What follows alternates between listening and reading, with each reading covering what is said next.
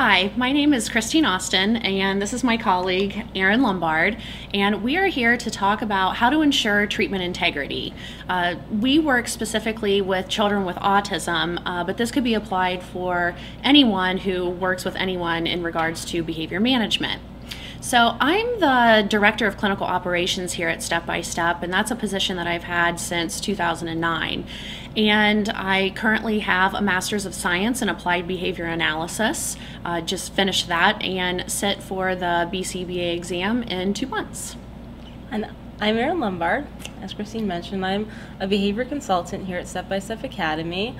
I am originally from California, where I received my undergraduate degree in child and adolescent studies, and then moved here in 2009, and I've been at Step by Step since. Okay, so let's go ahead and get started. Our objectives today are to identify and implement data collection methods and ensure accuracy of the data. In addition, we want to identify and implement evidence-based teaching strategies to ensure treatment fidelity. And then we're going to finish the presentation by giving you some resources on how to increase staff buy-in and decrease staff burnout. But just to give you a little bit more overview of exactly what it is that we're going to be talking about in this presentation, first we're going to talk about appropriate measurements and the importance of measuring behavior, whether it's for increasing or decreasing behavior. We're also going to give you some examples of data sheets that we use so that we can ensure that we are collecting inter-observer agreement, and then just a little bit of a visual analysis. The importance of the visual analysis in a graph is basically what I'm talking about, is to make sure that everybody can communicate.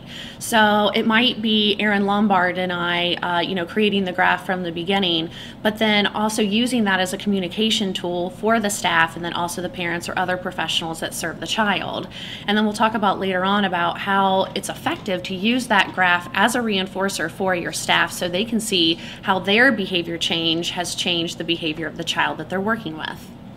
Then we're going to lead our presentation into talking about evidence-based training methods for the staff.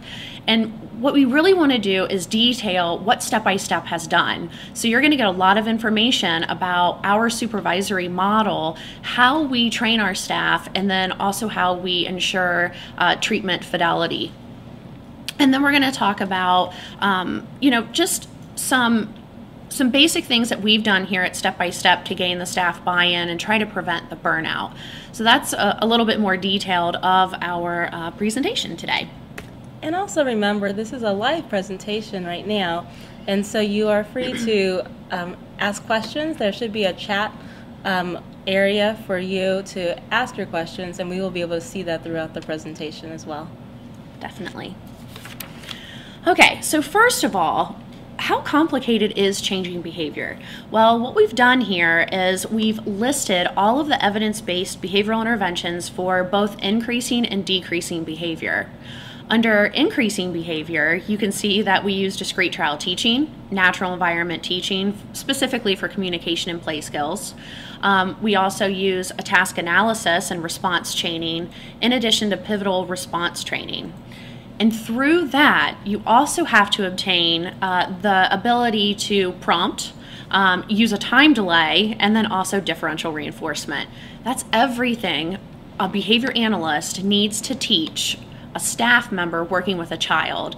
So just so you're familiar with some of our language, we call our direct staff team behavior technicians. So when we say a behavior technician, that's the person that's working directly with the child.